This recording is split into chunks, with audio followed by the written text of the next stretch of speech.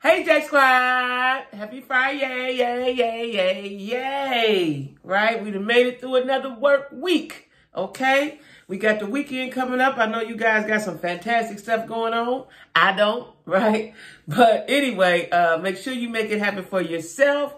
And make sure you like, share, comment, subscribe. All of my social medias is down in the description box. Right down there. And as well as my email and my Cash App. Now, my email, this is how you get your lovely Make It Happen For Yourself t-shirts. Make It Happen For Yourself t-shirts, okay? Make It Happen For Yourself t-shirts, all right? Make It Happen For Yourself t-shirts. The red has black and white lettering. And we have it in black as well as in white. Okay? Make it happen for yourself. You email me your full name, full address, size, and color. I'll email you back your shipping and handling and then your total balance, and then you Cash App me your total balance for your t-shirt, okay? Make it happen for yourself. T-shirts, $25. Like I said, I may have a sale on them. It won't be a big sale, but I just need to get rid of a few more of these, okay? So email me, all right? Now, I got an update, right, about Pastor Dawkins. That is the pastor where there was an there was a sex tape, and allegedly he was in it with another man having sex, right? So this was 2 weeks ago, and, then I wasn't well for a few days, and then life went on, right? And I forgot about it. I actually forgot about him, right? And I told y'all that the next Sunday, I think which was going to be last Sunday or Sunday before, because it was 2 weeks ago I did this. He was going to have to get up in the pulpit and say something. You weren't going to be able to get up there and quote scriptures and preach and act like nothing happened, right? I'm chilly in my house, y'all. That's why I got on this jacket. I refuse to turn my heat back on. My hands is cold, but it's warm outside, and for some reason, it's always chilly in my house, right? But I'm not turning that heat back on. It's April, and I'm not turning it back on. I turned it on for a minute last night to warm up the house, and I turned it off. I'm just not, because my gas bills are high. So, we just going to work it out. Anyway, so like I said, there was a sex tape, and allegedly it was him. Now, like I told y'all before, you couldn't see his face. You could see his body. So, his wife would know his body, right? I mean, here on down, you can see everything, just couldn't see his face. And you can see the gentleman that he was with, right? Now, like I told y'all, he was going to have to get up in that pulpit and say something. So what he did was, he said it wasn't him. He denied it. He denied it, which is what you do at first anyway. It's a shock. You don't want everybody to know. You got to process it. So he denied it. That's what, in my research, I'm finding out he denied it, right? And I'm guessing that the pressure got so much, especially in his home, because he made a very long public apology, right? A very, very long public apology to his wife, right? Now, where did it go? A very long public apology to his wife. Here it is. And it's too long for me to read. But he made a very public apology to his wife. I'm going to go over it a little bit. But I believe that the pressure got too much. He has 3 children and a wife that's been by his side. Now, the shocking thing that I found out about this is that this had happened in the beginning of their relationship. Why would you marry him? Why would you marry him? Listen, y'all, I'm not an expert on gayness. I'm not, but I got common sense. If someone likes the same sex and then they like you, they're going to go back to the same sex. That's just my experience of seeing it. They're going to go back to that. That's what they like. They may be in an opposite sex to fulfill what society or their family or whatever they think they're supposed to do. But if they like same sex, man or woman, they're going to eventually go back to that. They're going to go back to that, especially when they're hiding it, right? Especially when they're hiding it. You know, that's going to be a guilty pleasure, something sneaky they do, right? Like I said, it was said, it's a known fact, that he had did that in the beginning of their marriage. Now, let me read you a few things so I get that.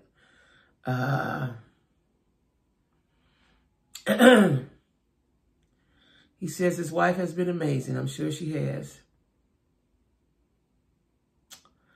He said he never voiced his private struggles. Earlier in our marriage, an indiscretion of the same nature, this is what he's saying in the letter. This ain't hearsay. This is what he's saying in the letter. An indiscretion of the same nature that was exposed happened, and I shared with her, my family, my leaders, and my church what I was dealing with. She felt deceived and robbed of the security that she deserved in our marriage. Absolutely. I was given the tools and the village to work through the layers of these challenges, but didn't always maintain my focus.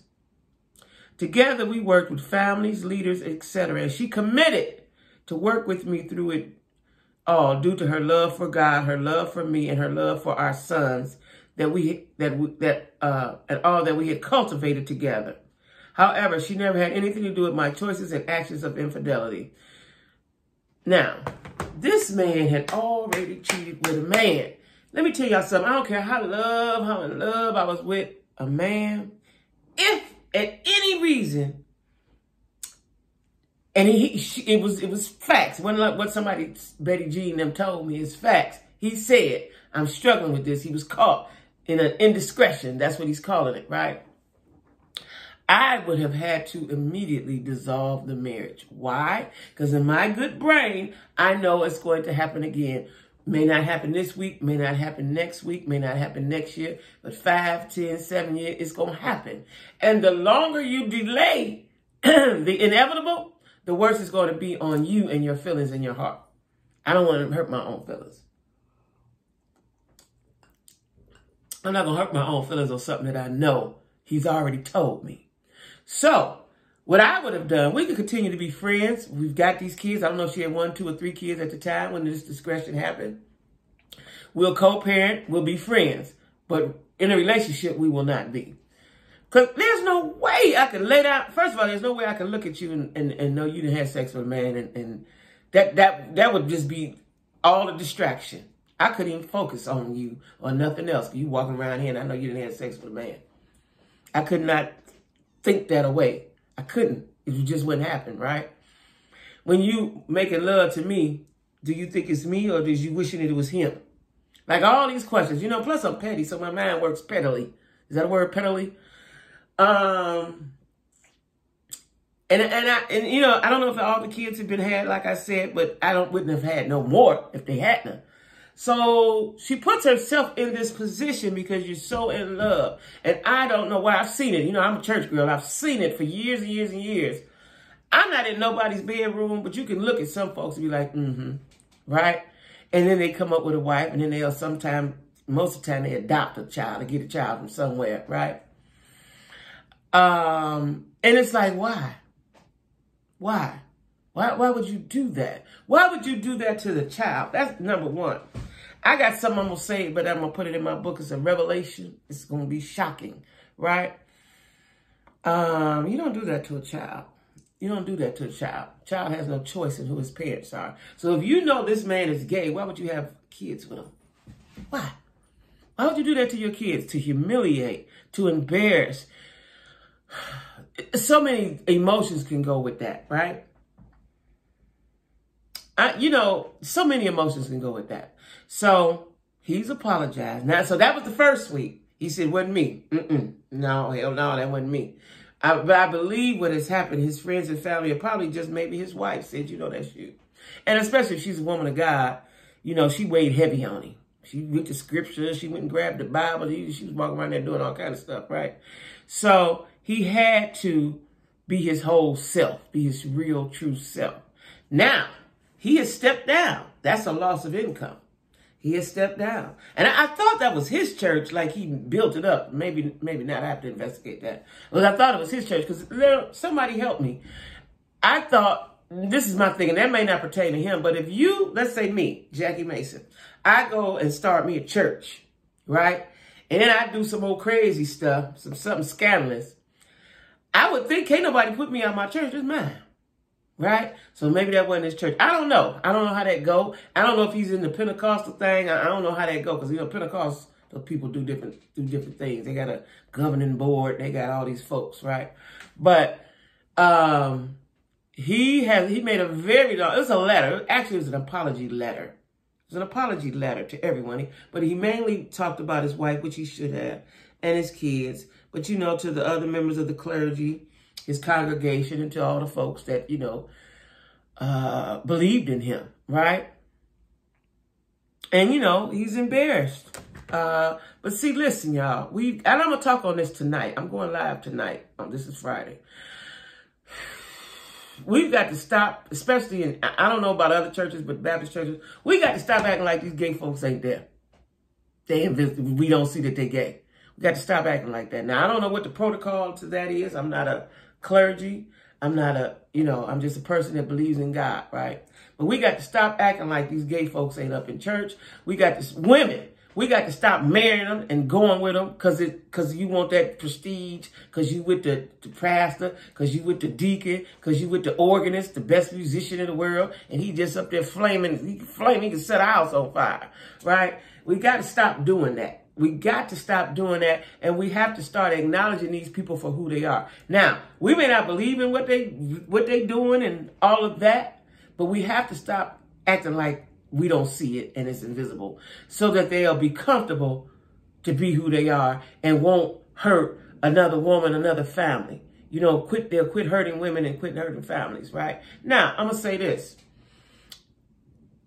I think if I was with a man and he was gay, I think I would know it. I would like to think that I would know it, right? Because when I look at the picture here, when it first came out, the first picture I saw all I saw was gay.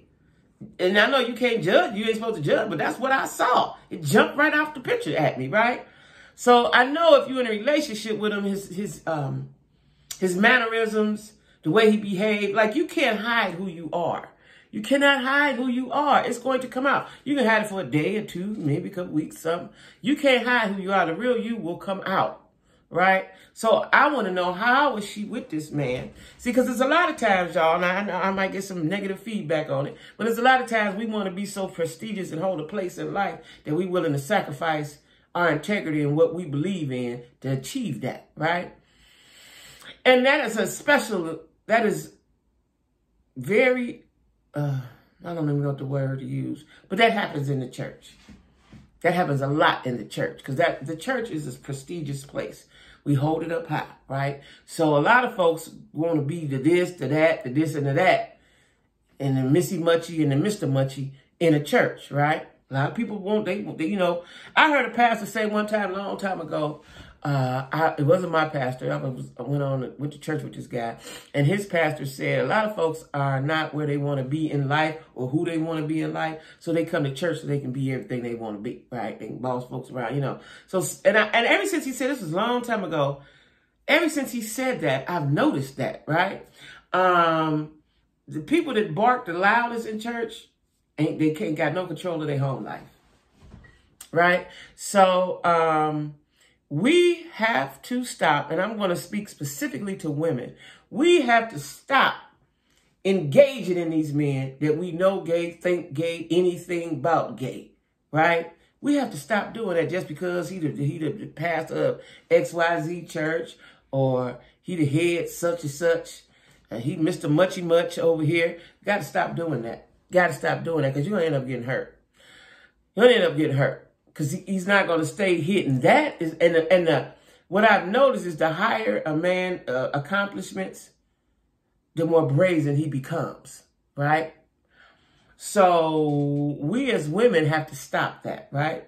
But men, the responsibility lies on you ultimately. I'm saying men because it's mostly men pastors, right? We do have women pastors, but it's, men who are engaging in these activities and marrying or being with women. That's wrong. That's wrong. That's wrong. You messing with somebody's whole heart. You messing with somebody's whole everything, right? We got to stop that. Y'all got to stop that. Stop that, right?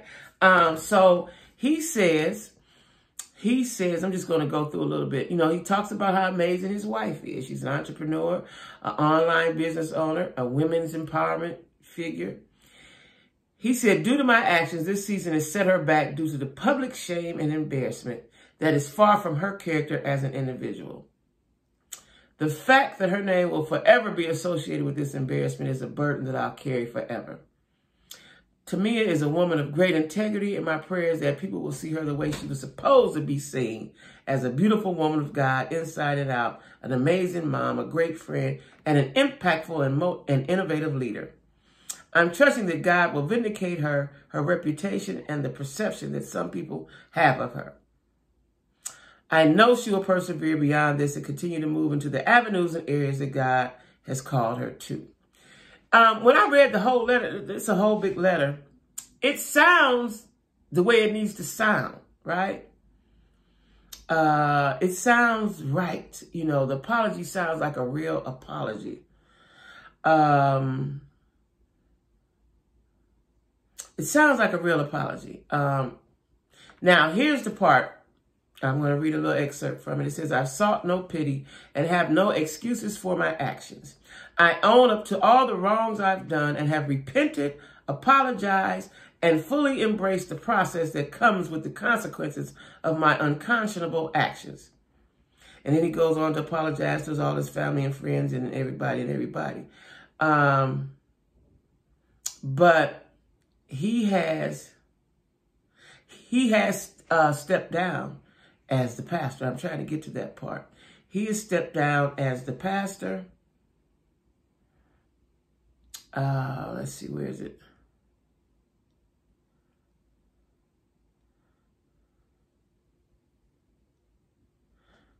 Okay, let's see.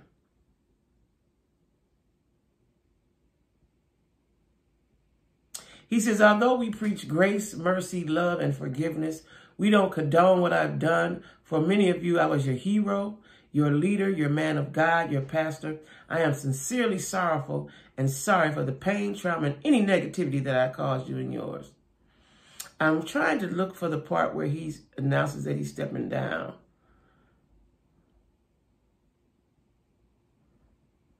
So it says here, unfortunately, this has negatively impacted my family's livelihood. They have done nothing and have lost so much on account of my actions. If there is anyone who feels compassion enough to donate to them, please feel free to do so here. And then he leaves her Cash App, right? Now, there was somewhere where I read where he actually said I have to step down. I don't know where it's at because it's a very long letter.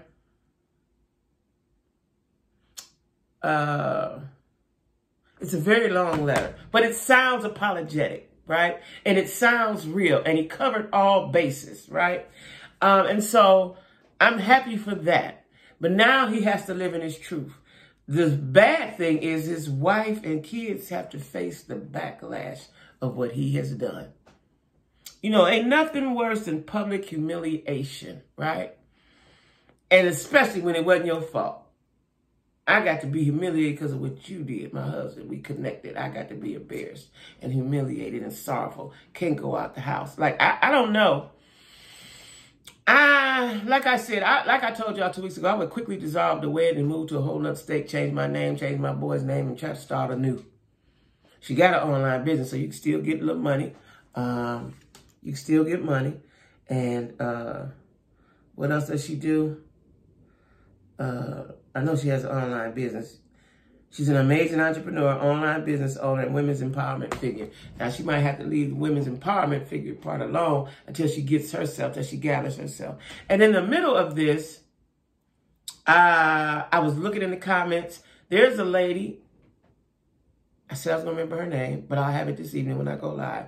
Nadia, she wrote a book because she was married to a gay pastor. Right? So the topic tonight will be our gay pastors, down low pastors. What do you do? What do we do as a people, right? How do you handle that? That's going to be my topic tonight. I'm going to put it up in a minute. I go live at 7 tonight. This is Friday. And that's what we're going to talk about. We're going to talk about these DL church folk, right? And the harm that it does It does more harm than good. I don't see any good coming out of it if you keeping that kind of secret and you engage with a person of the opposite sex, but you know you like the same sex, right? So that's what I'll be talking about. But I just wanted to come on here and give y'all an update real quick about Pastor Dwayne Dawkins have written an apology letter. And he has covered all bases and everyone in this letter, right?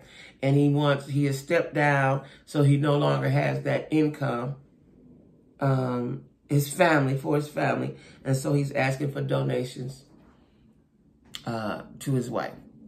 Now, again, I'll be talking about that tonight. Now, don't forget to hit like, share, comment, subscribe. If you want to donate to my channel, I ain't did nothing wrong to nobody, but I need some help too. If you want to donate to my channel, please do. Please do. My Cash App is down in the description box. If you want to buy a t-shirt, anything you want to do, if you just want to send me an email of support, I appreciate it all. Because let me tell y'all something. All of that, when people email me or comment or whatever they do, it uplifts me, right? Whether I agree with what they're saying or not, it uplifts me. It's always okay to be in a healthy dialogue, right? When it's not okay, when it's unhealthy. But no one has ever disrespected me or anything, thank God. You know, keep it going, right? But again, donate to my channel. I need y'all. Donate to my channel. But anyway, I will see you guys tonight at 7. 7. Tonight at 7. Okay? So anyway, be safe, be good, and bye-bye. Okay? I just wanted to let